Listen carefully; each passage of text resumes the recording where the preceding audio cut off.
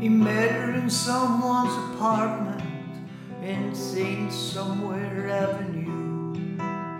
It wasn't really a party, just a place to go and something to do. Took a bottle and no expectations, but relaxed into the crowd. Food was good, music suited the mood, and it wasn't played too loud. Then, just as he was ready to leave, he noticed a poster on the wall. But his gaze quickly diverted to a girl across the hall.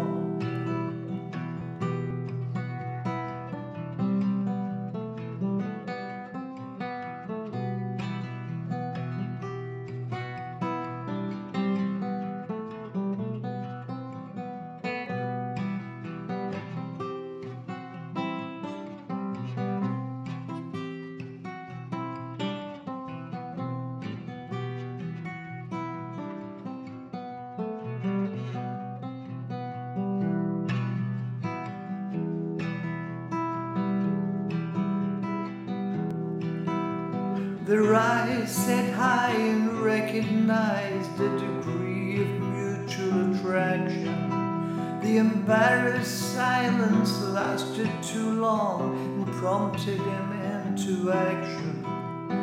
Pouring some red wine into her glass, she said was all right, even although it was obvious she was previously drinking white.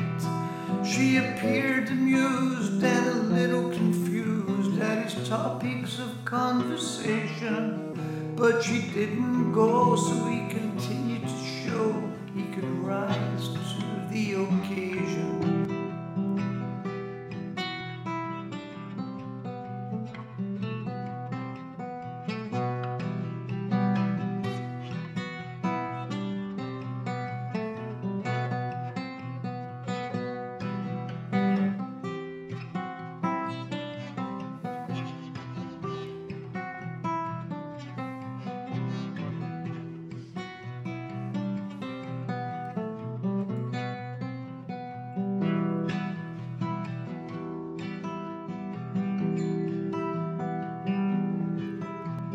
He made some reference to the occasional casual acquaintance that danced nearby, in an attempt to appear more confident.